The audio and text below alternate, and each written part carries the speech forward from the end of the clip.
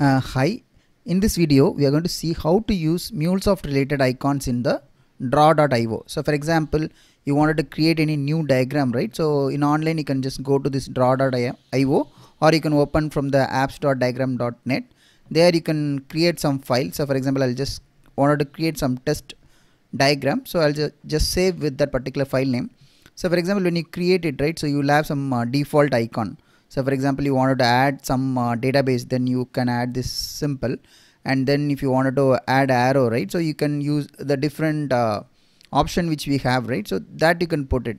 So in MuleSoft, right, so I wanted to use some MuleSoft related icons here. So how do you do it? And in order to do that, right, what you can do is you can search like GitHub, because these icons are there in GitHub. So you can simply search MuleSoft icon draw.io. So once you search this one, so you just use this first option, GUI 1207, right? So you just go to that particular repository and click this link. So once you click this link, right, and you will be able to see all the MuleSoft related icons available here, which you can use it to build your diagrams. For example, I have an integration from SAP to Salesforce. So there is a SAP icon here, and you wanted to integrate with Salesforce.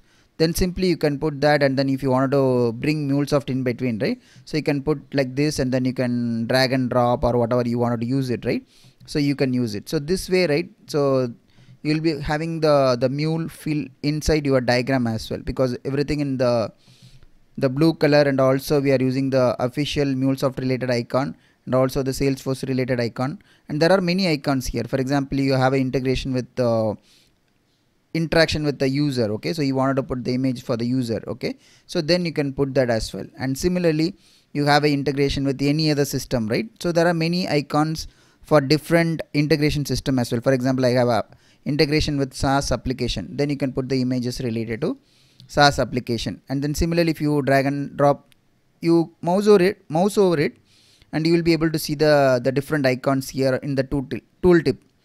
So for example, this is a Twitter icon, and you have something for news, and then here there is something for scale, and you have a shopping cart icon. If you are doing any e-commerce integration, right, then you can use these images. And if you have any integration with ServiceNow, you can drag and drop, and you can put the ServiceNow images. And similarly, right, and you have many other things as well. For example, you have something for Workday integration, okay, so you have an integration from the source system to Workday, right, then you can use these kind of images as well. And similarly, you can explore what other things are there, like database is there, and box connector is there.